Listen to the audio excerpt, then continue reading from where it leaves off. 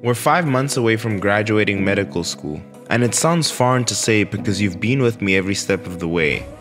But if I could go back in time, as far as high school, I would do two things. One is to understand nutrition and how important it is. Two is to wake up at 5 a.m. My father is an African man, and under his roof I never understood why he would wake me up so early even on weekends. But now I understand. I understand that discipline is the root of all good habits. Cultivate it into your routine, it'll be there when your motivation is still asleep. The other benefits included the silence. Getting your most difficult task completed is a jumpstart to the day.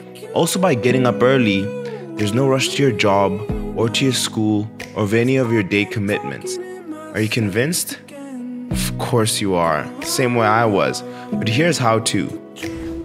How to wake up at 5 a.m. Now, from the previous video, you guys absolutely loved the morning routine, but reading the comments, I could tell there was a lot of detail that I think is important that you guys will love, and that's the detail I'm gonna add in this video. It's everything that I do, and the trick of how to wake up at 5 a.m. is purpose. Purpose, according to Webster, something set up as an object or an end to be attained, intention, resolution, determination. One tip I can give you for sure that will help is charging your phone or having your phone away from your bed for two reasons. Typically, a lot of individuals, when they have their phone right next to their bed and charging, you're scrolling through Instagram, through Twitter, through YouTube at night.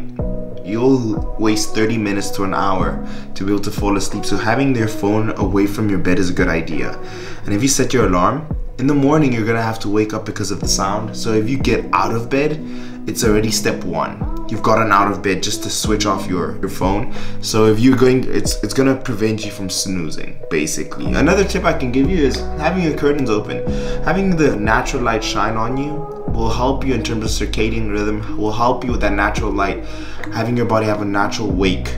And another tip, because I am 5 days out, is having water right next to you and consuming a whole bunch of it as you wake up, as I have to get 7 liters down, will get you started as well. It's another step to have, so having your phone away from your bed, curtains open, and chug some water is a good way to kick off. My purpose for tomorrow, by waking up, is accomplishing my cardio, 11,000 steps. It's training. I have upper body, I have my entire training plan already done, and also is being able to hit my macros, and I have to consume 7 liters of water. If I don't complete any of those steps, I'm going to fail on Saturday. I put that in my mind. So on a paper, on your phone, just write it down, envision it. And purpose is extremely important, so it could be different for you. This isn't a one-size-fits-all situation. There are days where you do fail, but I do believe adding some sort of consistency to your life, picking it up and trying to stick to it as much as possible will really help you. So the first thing is creating purpose the day before. Write it on a notebook, on a phone, wherever, envision it. Step 2 is preparation. Preparation, according to Webster, the action or process of making something ready for use or service, or of getting ready for an occasion, test, or duty.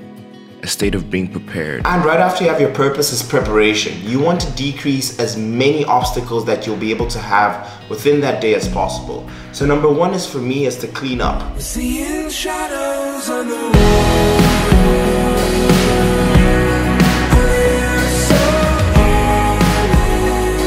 Cleaning is a way of meditation for me. Organizing everything, having the place that I'm at, having my location extremely clean does help me out, even in terms of filming the video. So first thing I do is always clean the night before. After I've had that done, I prepare. So in terms of cardio, I prepare my gym bag for training, for cardio.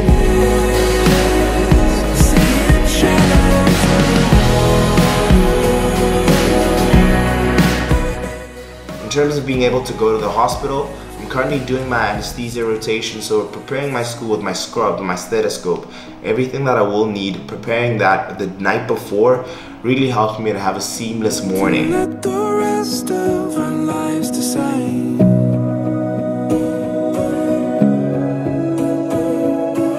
Everything else that I need to have prepared in terms of filming, my camera gear is all organized.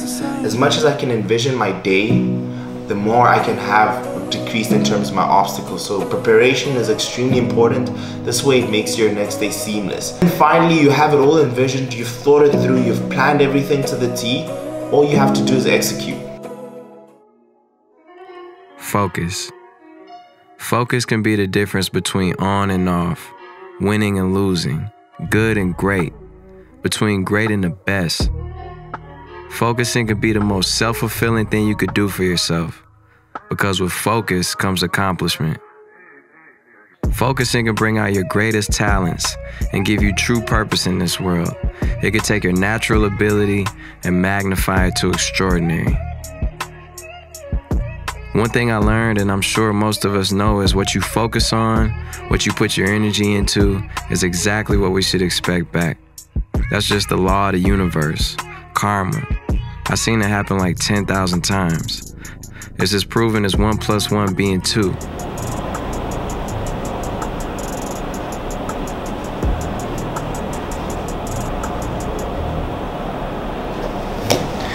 Early in the morning, we head to class and we have our lectures right in the morning, and then after that we go and see patients.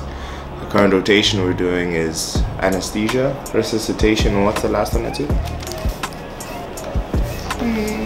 Anesthesia, resuscitation, and intensive care. So that's what we're currently doing. I try and absorb as much as I can here, and then hopefully, hopefully not have to do as much as I have to at home, especially during this week. And we compete on Saturday. Catch you guys at home. For sure, I want to say that this isn't a one-size-fits-all rotation.